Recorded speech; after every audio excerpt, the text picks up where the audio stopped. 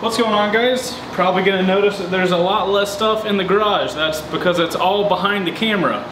Today, we're gonna try to, hold on. Today's the day we're gonna try to fix the terrible job of the rock solid stuff on the floor.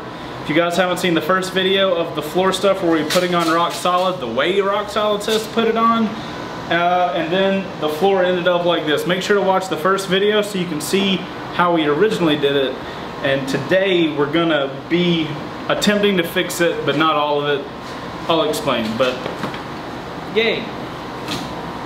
So we're just putting, Luke is just putting down the tape so that we can paint up until these points. So if you guys haven't noticed, the floor doesn't have a like polished look. Like it looks like this. Can you see that? Do you see the inaccuracies? And then you have areas like this where there's enough material. Like compare this material with this material. This is using the strategy that Rock Solid says to use.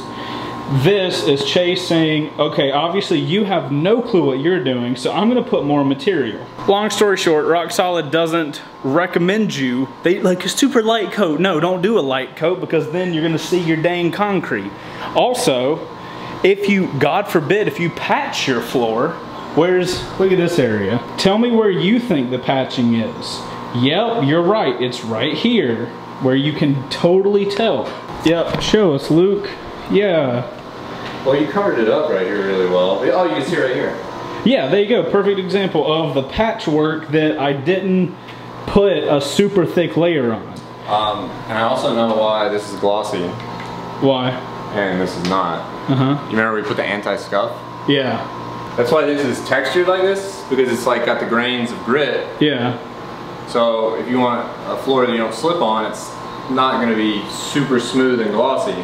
Okay, so that's the problem, right? So my solution was to get 3 more of the rock solid metallic floor coating in gunmetal, which is the same color as what this is. It took us 3.5 of those to do this entire garage super lightly. So my plan is to use those 3 and only cover this thick area right here. I'm not gonna redo this area because the bikes are always gonna be parked there and stuff's always gonna be over there. But this area is gonna be used to like walk around the motorcycle that we're building. Typically we have a motorcycle lift right here. This camera's getting heavy. You're going to do a tripod. Point of the story is today we're putting it on super thick. How thick? I can't do it. Can't be serious about it. The whole point of today is to put this stuff on as thick as we feel necessary so that it can have the look we want in the active part of the garage. Hopefully this all works and you guys will be able to know actually how to put on rock solid, because like this stuff is not cheap. It even says it on the box. 2 kits needed for 1 car garage. So 4 kits, there's no way 4 kits would do the job and make it look like they say it. So watch this video, see what happens. I have no affiliation with Rustoleum or Rock Solid, obviously, because I'm talking shit about their product. But yeah, I think it looks cool. I take that back. I think it can look cool. That's why we're doing it. As long as you put it on thick. All right, so we're gonna get that process going and we'll catch up with how that goes throughout the day.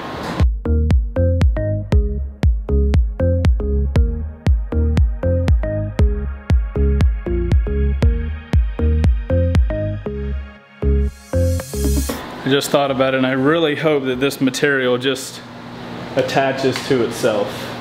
Like, you'd think it would, right? Or just... I asked you that. I feel like it will. And you were like, yeah bro, totally just, you know, like... And so I was like, alright. We're gonna go with that. We're just gonna keep rolling with it.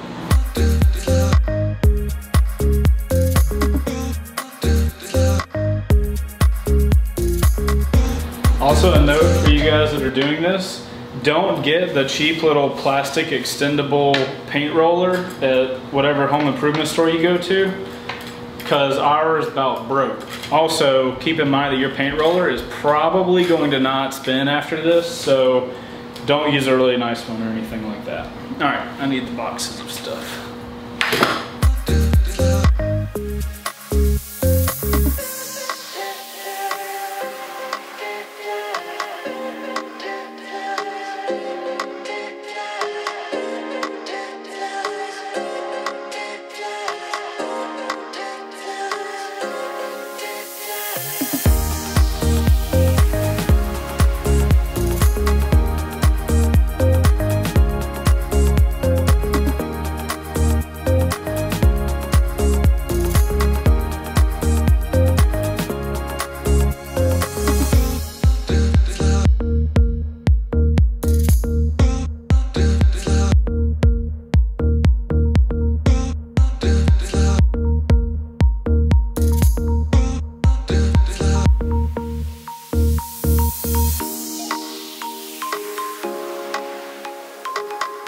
Alright guys, this is a time sensitive process, so we're not going to talk a lot, but we just got to do the thing.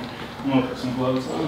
If you guys want instructions on how to, like, by the book do this stuff, you can watch the other video. It's not going to be in this video.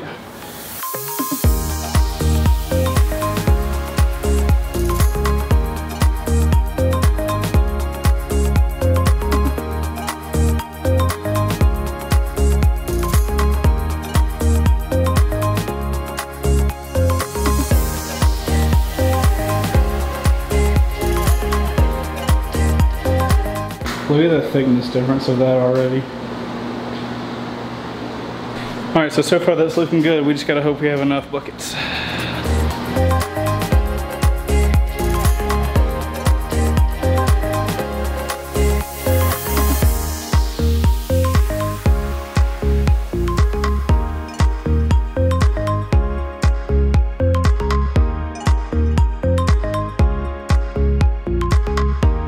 Ladies and gentlemen, I believe we found a key. You guys hear that? There's no like paint sounding while he's doing that, which I'm pretty sure means that you've got the right amount.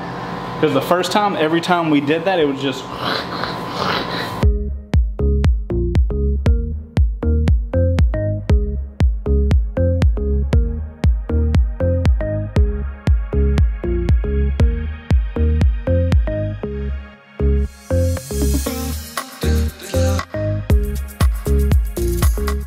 My hands have tons of stuff on them, so I can't touch you, so you're stuck there. But it is what it is.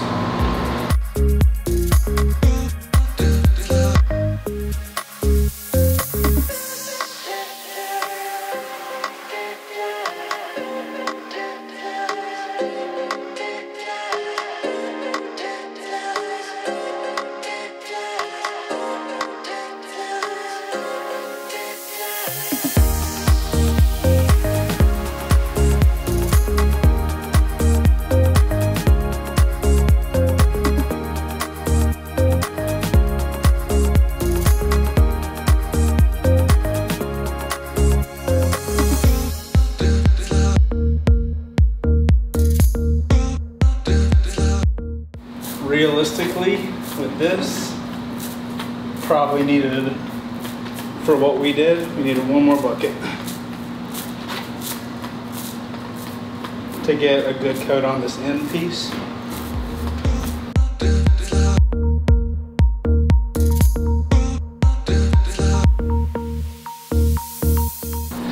Alright guys, so we just finished up putting the first layer on. It's obviously very wet still. So with, how many buckets do we have? 3? 3 buckets just for that area, and still this part still didn't have enough, because like, so if you're doing this, it'll make sense. If you're not doing this, this won't make any sense. But when you're putting it on, if you hear that painting noise, how do you describe that noise? Like when you're rolling paint on a wall. Yeah. If it sounds like paint rolling on a wall, then it's thin. It's not thin enough. Yeah. Or it's too thin. It's thin, it's not thick. It's not thick. Like, you can't play around with this thickness, y'all, because otherwise you're gonna get a shitty product. Like, no joke. I already know that this front area is not gonna be thick enough, so I'm assuming probably later down the road, like these buckets cost $100 a box. Shit's expensive. Don't read the box. Like, there's no way you get that much out of it. You'll probably get about 60% of what that box tells you is how much actual surface you're gonna get. So this takes, I think, 24 hours to dry, to be road dry, like you can ride vehicles onto it. So 8 to 10 hours walk on ready, 24 hours drive ready. 24 hours drive ready, 8 to 10 hours is walk ready? Yes. Okay, so in 8 to 10 hours, we'll be able to move everything in the garage. At this point, we'll catch back in with you guys. Damn it, dude. I can already see places that it's not thick enough. I don't know if I can recommend this product for as much as it costs to put it on in a good way. I'll catch back up with you guys and let you know once it dries after 8 hours. I'll show it to you and we'll see where we're at. I mean, it definitely looks better. There's no lie, especially like this area and stuff and some of this. I'm gonna hold off. I'm gonna hold off all my judgment and feelings until I see what the photo looks like, so. Cut to that footage! Alrighty, ladies and gents, it is 14 hours from when we put the concrete floor shit on. I was gonna check in last night when me and Heather got home, but it was a little too late. And that certainly looks a lot better than it did. Check the floor out. Oh God, the first step. Ah! Okay, that was probably not a smart way to check if it was dry, but wow, this looks a lot better. You guys can see that we took everything that was outside yesterday and just crammed it into the corner. This is the area we didn't paint. So let's find a spot. Like, look how much better this looks. And see, these areas, we didn't really paint these, but we kind of just brushed a new layer on, and even that is a lot better. But compare that to, like, for one, look how reflective it is now. And it's actually thick. Now, if you guys notice these areas, this is literally just dirt. But let's find an area over here. Like, look at that difference. Like, look at this material, right? Glossy, looks cool, kind of cloudy. And then you have that. This is a perfect shot right here. This is the difference in making it the correct thickness and doing it how everybody says to do it and how the Rocksolid box says to do it. That's gonna be your quality difference. If you want to have these little like wavy looking crap, then, you know, go by the instructions and go by what everybody else on YouTube tells you. If your floor, if you want it to look like this, then you're gonna have to do it that real thick level. There's a couple bubbles in the floor. Honestly, I don't give a shit about the bubbles. The hell is that? Oh my God. I said something to Luke yesterday. I was like, dude, I wonder what happens if a fly stays here. You guys, let me know in the comments what we should name this fly, because he's here forever. Like, in a few years, they're gonna be able to get this fly's DNA and make a dinosaur or something. All right, so there you go, guys. That's the Rocksolid stuff. I'm so happy with how that looks, because the floor actually looks like I wanted it to look now. I'm so happy with that. I'm now considering doing that section just because this looks so good. This stuff is just so expensive. If you're gonna do Rocksolid correctly, these boxes cost like $100 a box. So this floor is right now, I think it costs like 700 bucks. So you gotta be ready to pay that. But there you go. You have to put it on thick. If you're gonna do Rocksolid, that's the decision you need to make. Do I want to have a really good product? And if so, I'm gonna have to pay a good bit of money. I'm gonna put this camera on this little thing. Hopefully it'll stay.